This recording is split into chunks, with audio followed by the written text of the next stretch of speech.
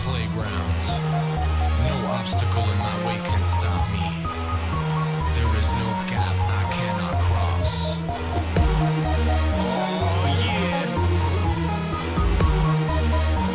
Bring it down. Hardcore. Bozo. 100 feet high. Hi everyone, so today I'm doing my first ever video for my channel, Your Beautiful Desire. Oh, I'm really nervous.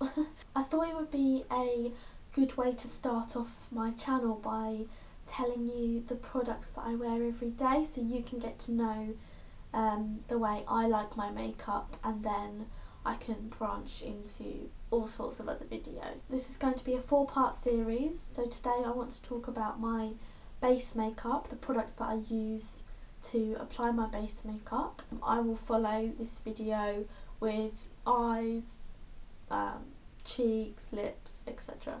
So I really hope you like this video, and let's get started. So the first thing that I do before I even start my base makeup is to make sure that I have put my contacts in, because you don't want to be touching your contacts with makeup hands. So I put my contacts in first and I moisturise my face just so that there's no flaky bits, because I have combination skin but I get quite dry areas, and when you put foundation on dry skin without any sort of moisturiser, well, it can just be pretty bad. To start my base makeup off, I use a primer. Now, not everybody has to use a primer, but I find that it benefits me more if I wear a primer before I apply my foundation. A primer, if you don't know, is a product that is used as a barrier between your pores and your foundation, so it stops your pores being clogged up as much, and it just allows the foundation to be spread on more evenly. So I actually use a really cheap primer. I got this primer from eBay and it's just the W7 Prime Magic Anti-Dull Skin Balancing Primer Camera Ready. Now in the next few weeks I'm actually planning to invest in a proper Laura Mercier primer, but until then I'm using this cheap primer and it's actually pretty good. When you put it on the skin, it's really soft and it feels quite oily, but then it soaks up the foundation better, I find, on my skin. The most important thing when you're doing your makeup is a foundation. Without a good foundation, bright eyes and bright lips, or even just a neutral look, can look washed out if you don't wear foundation. Some people tend to use like a tinted moisturiser or a BB cream, especially in the hot summer months, and that's absolutely fine, but I personally love foundation. It just covers up all my redness and oh, I just love it. Now, I used to use the Body Shop foundation and it was really good, but then I decided that I wanted to invest in something a little more high end, so I've got this Clinique Even Better Makeup foundation, and it is in the colour 3, which is Ivory, and this costs £28 in the shops. I got it a little bit cheaper off of eBay, but not much.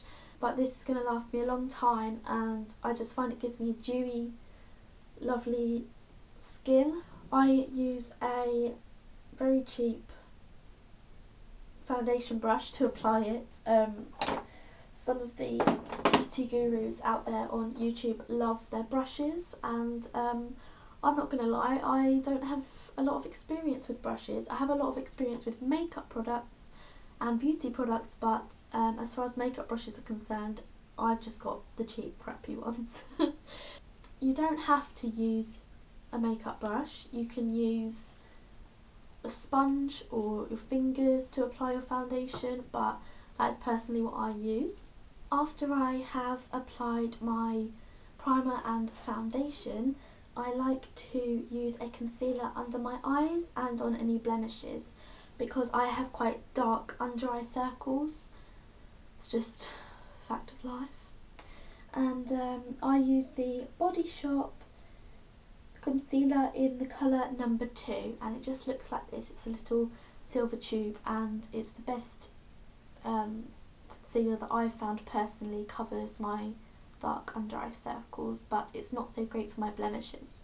And last but not least, for my base makeup I use a pressed powder to cover my skin, make it less sticky, and just make sure that everything sets in place. I use a very cheap Collection pressed powder. It used to be called Collection 2000 and they've changed their name to Collection. I use it in number 3 translucent, and I have tried high-end powders and this is so cheap. It's a couple of pounds and it's the best one, I find, better than the high-end ones. So if you want a cheaper alternative, then definitely go for the Collection pressed powder. I tend to apply my pressed powder with a big brush like this, but recently I found that to get into the little creases like in my nose and under my eyes, I use this brush. Now don't ask me to tell you what the brushes are because I have no idea, but I just find that that's what works for me. So that is everything that I do for my base makeup. If you've got any questions, let me know. Next week I will be showing you the most important part of my look. So I hope you like my first ever video. If you like this video, please like, comment, subscribe, and if you have any questions, comments, or any video ideas that you would like me to do, then please don't forget to leave a comment in the comments box below, and I will see you next week. Bye!